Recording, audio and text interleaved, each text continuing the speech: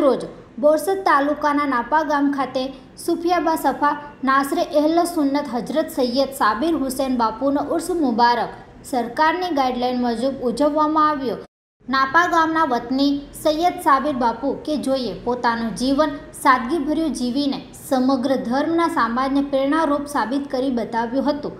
નાપા ગામના સૈયદ હૈદર અલી બાપુના વંશજમાંથી એકમાત્ર સાબિર બાપુની જાત દુનિયાના તમામ માનવો માટે પ્રેરણારૂપ બની હતી।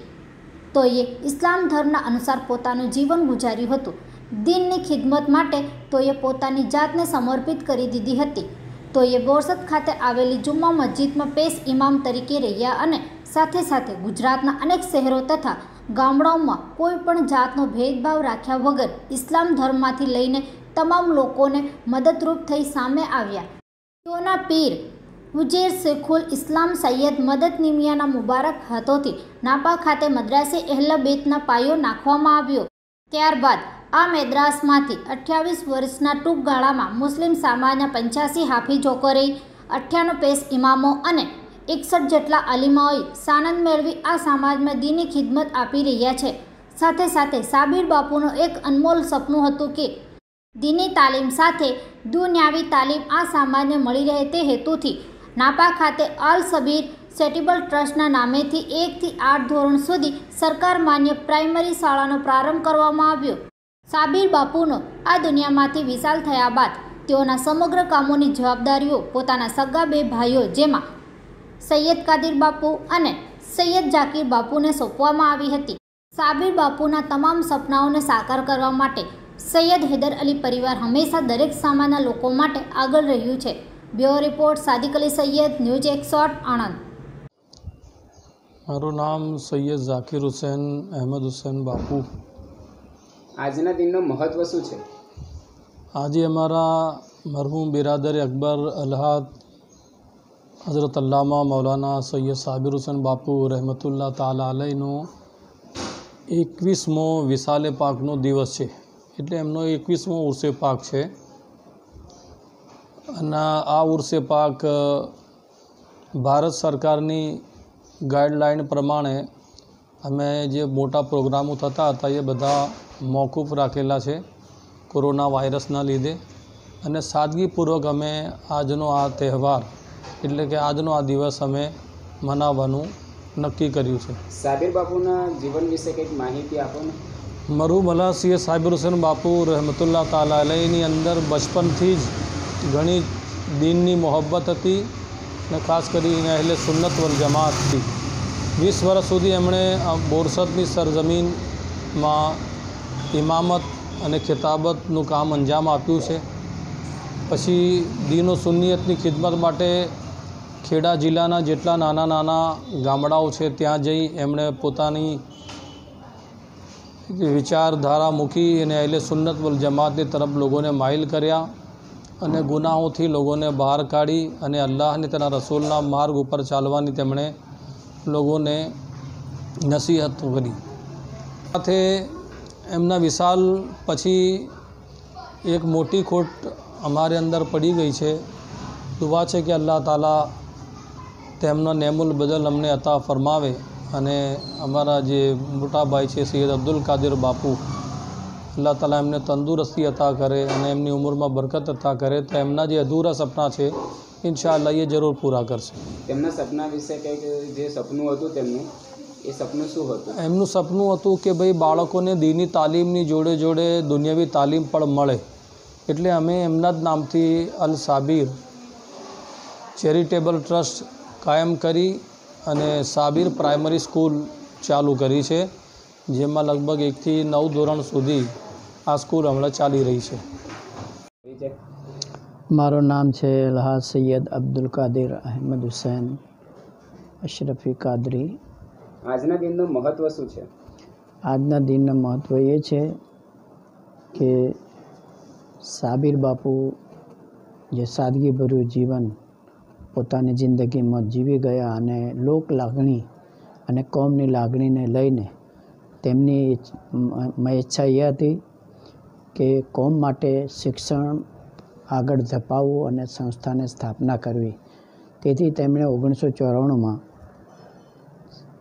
દારુલ અહેલે બેતની સ્થાપના કરી અને પીરો મુર્શિદના દસ્તે મુબારકથી તેનું ઉદ્ઘાટન કરવામાં આવ્યું.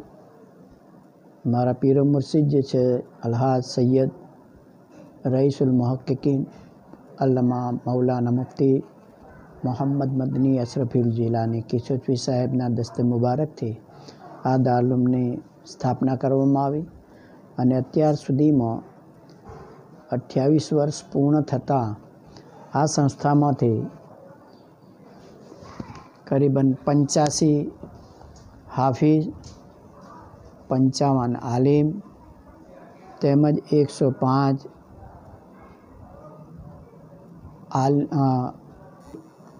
અને અન્ય રીતે ઇમામોને પણ આ સંસ્થામાંથી ફરાગત આપી અને કોમની ખિદમત માટે, દીનની ખિદમત માટે આજે પણ તેઓ દીનને ખિદમત અંજામ આપી રહ્યા છે. અને વધુ પડતા આગળ તેમની મહેચ્છા એ હતી સાબિર બાપુની કે કોમ માટે દીની અને દુનિયાવી બંને શિક્ષણ પ્રાપ્ત કરે એવી એક સ્થાપના કરવી. તો તેમની મહેચ્છાઓમાં પૂરી કરવા માટે સૈયદ અબ્દુલ કાદિર કે જેમના હું નાનો ભાઈ છું એ તમામ જવાબદારી મેં સ્વીકારી અને સૈયદ મૌલાના ઝાકિર હુસૈન બાપુએ પણ તેમની જે મહેચ્છાઓ પૂર્ણ કરવા માટેની જવાબદારી સ્વીકારી છે અને આજે તેને આગળ ધપાવી રહ્યા છે. અને તેમાં પણ 2026-2006ની અંદર પ્રાથમિક શાળાનું આયોજન કરવામાં આવ્યું, તેની સ્થાપના કરવામાં આવી. અત્યારે એકથી સરકાર માન્ય સ્કૂલ પણ ચાલી રહી છે. 2021માં કરવામાં આવ્યો અને સીવણ ક્લાસમાં આજ દિન સુધી ગવર્મેન્ટ ગાંધીનગર બોર્ડ દ્વારા 700 બાળાઓએ તેને પરીક્ષામાં પૂર્ણ થઈને સનું ગુજરાન ચલાવી રહ્યા છે. આજે તેમાં પૂર્ણાગત મેળવી અને પોતપોતાનું ગુજરાન ચલાવી રહ્યા છે. જીવન વિશે કંઈ ટૂંકો પરિચય આપો. સાબિર બાપુની જિંદગી એક સાદગીપૂર્ણ જિંદગી હતી, કોમની લાગણી હતી અને તેમણે દારૂલ શાહે આલમમાં શિક્ષણ મેળવી અને કોમની ખિદમત કરી. બોરસદની અંદર પણ ઇમામત જુમ્મા મસ્જિદમાં 17 વર્ષ સુધી કરી અને એ સાદગીભર્યું જીવનમાં તેમણે પોતાના બાળકોને નહીં, પોતાના ઘરની પરવા કર્યા સિવાય તેઓએ પોતાની જિંદગીને કોમની ખિદમતમાં ગુજારી અને તેઓ ખુદાની રહેમતમાં 49ની ઉંમરની અવસ્થાએ તેઓ ખુદાની રહેમતમાં પહોંચી ગયા. તેમની જે મહેચ્છાઓ હતી એ અત્યાર સુધી તેમના બંને નાના ભાઈ કે જે આજે હું પરિચય આપી રહ્યો છું એ સ્વીકારી અને આગળ ધપાવી રહ્યા છે. અમારી મહેચ્છા એ છે કે કોમમાં વધુમાં વધુ દુનિયાવી અને દીની શિક્ષણ મળે એવી મહેચ્છાથી આ કામ આગળ ધપાવી રહ્યા છે. કોમનો પણ સાથ સહકાર મળી રહ્યો છે અને નિખાલસપણે કોઈ પણ જાતની ફી, સર્વિસ, ટેક્સ કે કોઈ પણ જાતનો પગાર લીધા વગર અમે બંને ભાઈઓ આ સંસ્થાને દારૂલ અહેલે બેતને અને અલ સાબિર પ્રાઇમરી સ્કૂલને આગળ ધપાવવાની કોશિશ કરી રહ્યા છે. અલ્લાહથી અને તેના પ્યારા હબીબ સલ્લલ્લાહુ અલૈહિ વસલ્લમના ફજલો કરમથી અમે આ કાર્યને પૂર્ણ કરવાની મહેચ્છા ઈચ્છી રહ્યા છે. સાબિર બાપુના જે ચાહકો છે, મુરીદો છે અને લોકોની ચાહનાથી દર વર્ષે તેમની પુણ્યતિથિ અમે ઉજવીએ છીએ, જેને ઉર્સ કહેવામાં આવે છે. અને એ ઉર્સ છેલ્લા 20 વર્ષથી અમે ઘણી બધી પબ્લિક વચ્ચે તેમનું ખાવાનું પણ ઇંતજામ કરતા હતા. પરંતુ આ મહામારીની બીમારીના કારણે સરકારશ્રીની ગાઈડલાઈન મુજબ અમે સરકારશ્રીના હિત માટે, દેશ હિત માટે, ગુજરાત હિત માટે અને સમાજ હિત માટે આ વર્ષે અમે સાદગીપૂર્ણ આ ઉર્સ મનાવવાનો અમે મિટિંગમાં નિર્ણય કર્યો છે, જેથી કરીને કોઈ પણ જાતનો કોઈને પણ કોઈ તકલીફ ન પહોંચે તે હેતુથી સરકારશ્રીની ગાઈડલાઇન મુજબ અમે આ ઉર્સ સાદગીથી મનાવવાને અમે નિર્ણય કર્યો છે.